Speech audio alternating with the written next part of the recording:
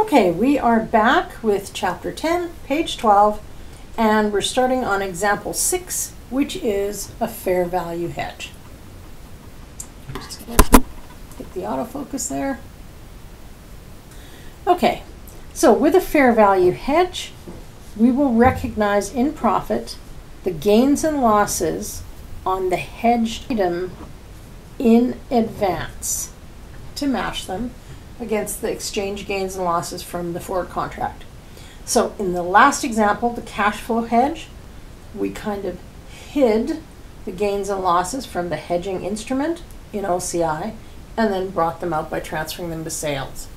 In this one, we're going to record a gain or loss on the, in this case, unrecognized firm commitment early. Okay, so it's the same example. Wadsworth contracted again, remember the words, to tell you it's not recorded yet.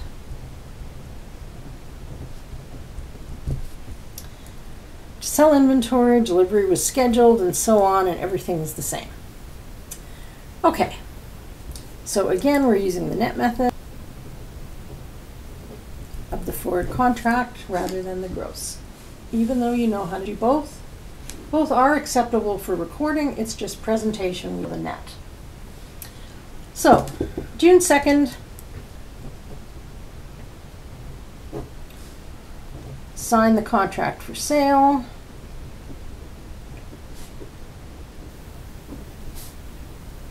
No entry. And signed forward contract, and you write a memo, etc.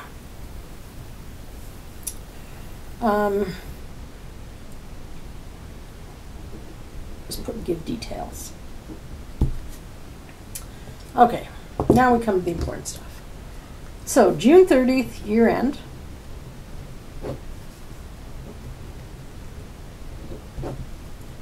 Now, the first thing we're going to do is write the forward contract to fair value. So, as we saw last time, the US went down.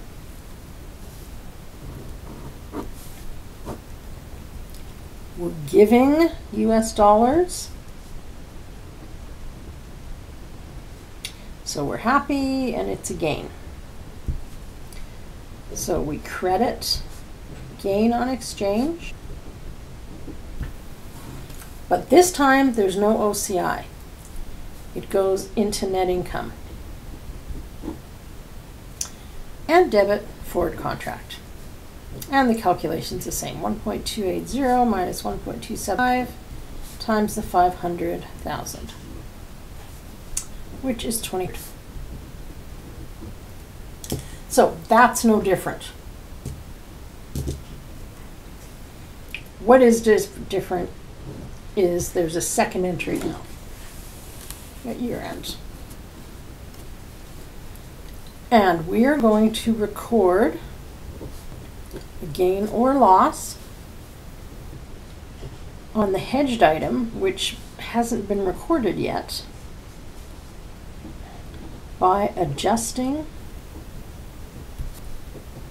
the upcoming receivable,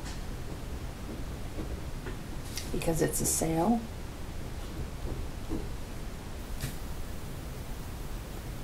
with an equal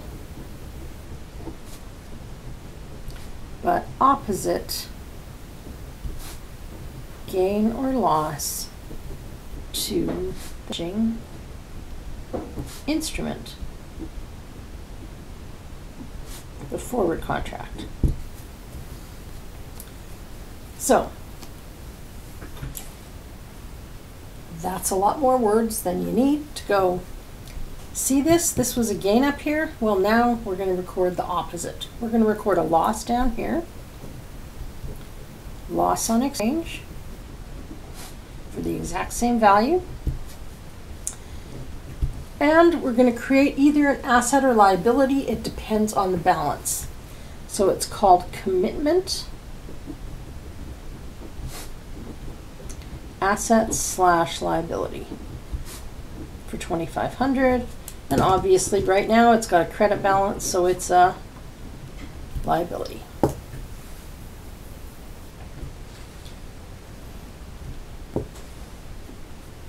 Okay, so this is the big difference. Cash flow hedge, this would have been OCI and this wouldn't have happened. With a fair value hedge, we this in net income, but we also record an equal but opposite gain or loss and put it to a commitment asset or liability.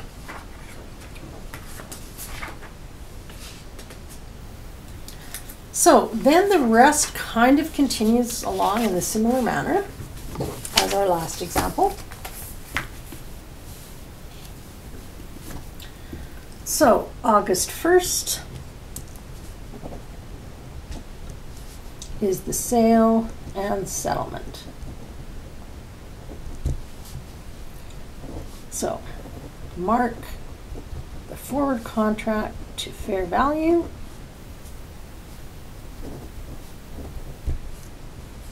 And looking back here, USD went down again. So it's a gain because we're giving.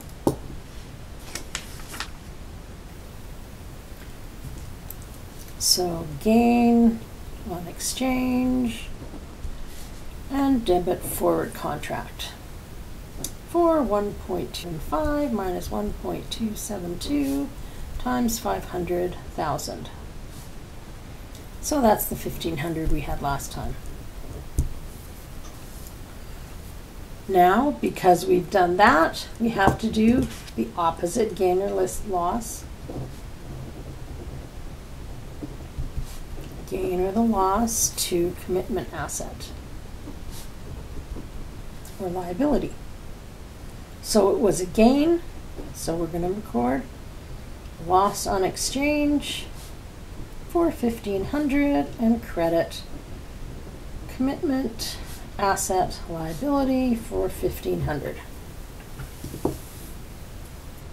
So these two guys are always going to be paired. So now we can record the sale. I mean, the order doesn't really matter. You could have done the sale first, doesn't make a difference. Record sale. Debit cash. Credit sales for 500,000. And it's not a forward contract, so we should be using the spot rate today, which is 1.272.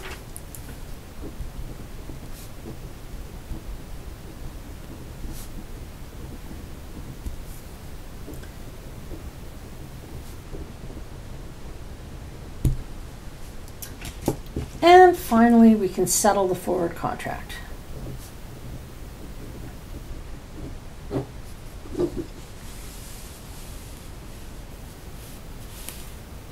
So, just a reminder, our forward contract had 2,500 in it, and then 1,500, so it's sitting at 4,000.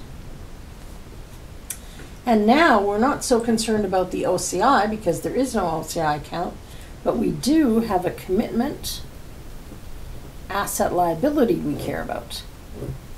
So it's got 2,500, 1,500, and it's going to go 1,000. And yes, they'll always be the same. So let's do the cash first. And again, you could just have one cash account and that would be okay. But we are getting Canadian dollars. We're giving American dollars. And then we have to close the forward contract.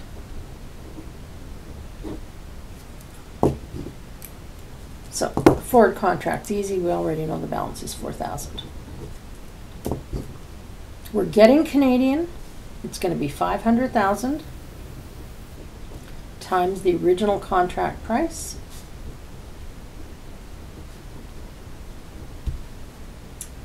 So that's 640.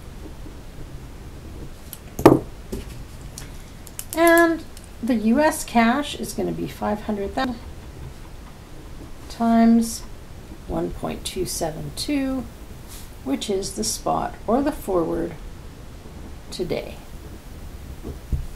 And that works out to 636. So you could net this just to a debit of cash for 4,000 if you wanted. Okay, so are we done, or is there something we still need to do? We've got to close the commitment asset. So close commitment asset liability to sales, if it was a sale, or to inventory if it was a purchase. Remember, you have to go look in the text and make sure you get the inventory, the purchases straight. So we're going to debit commitment asset liability to close for 4,000 and credit sales for 4,000.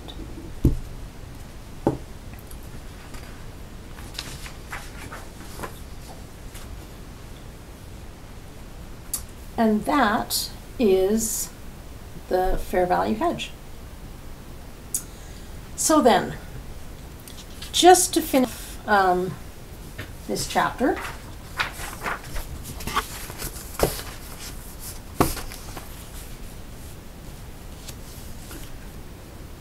you can look through this, the no hedge accounting, and you can go through this example to see how a hedge for a highly probable forecasted transaction is. And notice we use the cash flow method.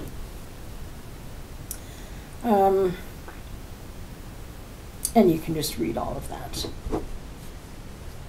Not critical for this course. In terms of problems, problem 10.2, which I didn't even list on there. Oh, it's over here in the extra problems. Unless you know exactly what you're doing, I would ignore this. So ignore until you know material well. And you can read this about it. If you look on page 16,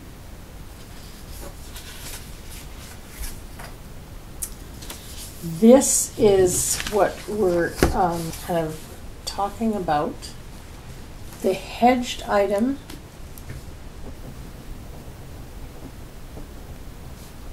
is recorded right away.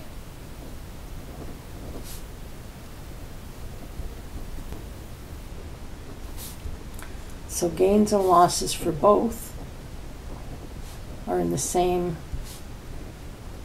time period.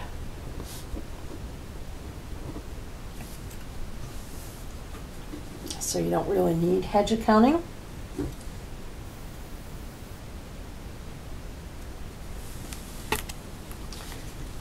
And so no hedge accounting is needed.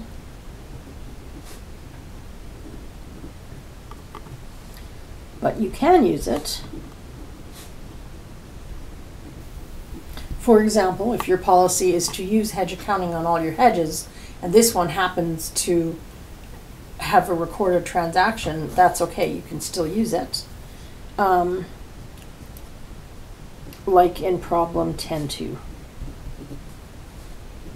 But not necessary. Oh, I can't spell. Necessary to match the gains and losses.